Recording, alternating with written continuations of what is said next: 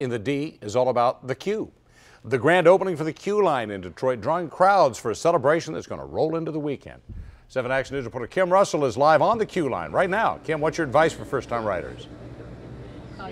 Hold on. It goes right along the rails on Woodward, so it stops and goes with traffic. But as long as you're holding on, it's a smooth ride, and everyone riding today is so excited. I have seen smiles and long lines all day. I even got the chance to go on the QLINE as it opened to the public.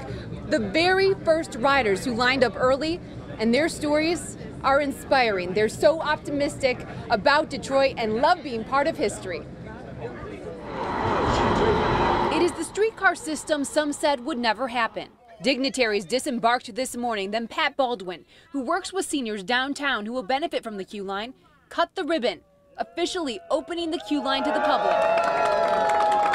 This is the beginning of something wonderful. This is the first step of a journey, you know, a very important step. I'm just thankful to be here, to be the first person to get on the QLINE. Tanya Marshall arrived hours early to become the very first member of the public to get on the train.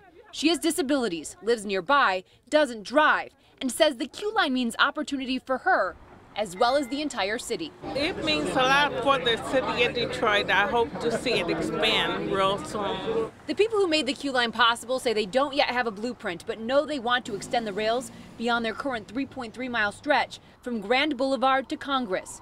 People on the very first ride with Tanya say this ride gives them hope.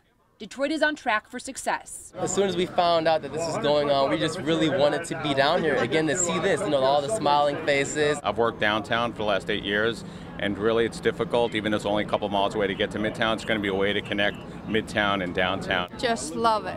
I'm glad to see the comeback of Detroit. This is the happening city. Our city is happening. So everybody get on board, get on the QLINE, because we're ready to take off.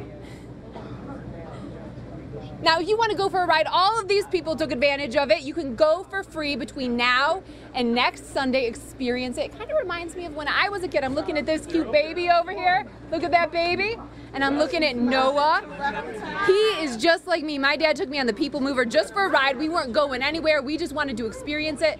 And he's out here with his family making memories on the QLINE. Reporting live in Detroit, Kim Russell, 7 Action News. Hey, Kim, quick question for you. Will you need coins or tokens or a card? How are you going to ride that thing? Now, again, between now and next Sunday, not this Sunday, next Sunday, it's free, but after that, it's going to be $1.50 for 3 hours, $3 for the day. You can pay with cash right on the train, or else you can do so online. It's all very easy. Back to you. Kim Russell, live on the Q. Thank you so much. You know, not everybody's celebrating the grand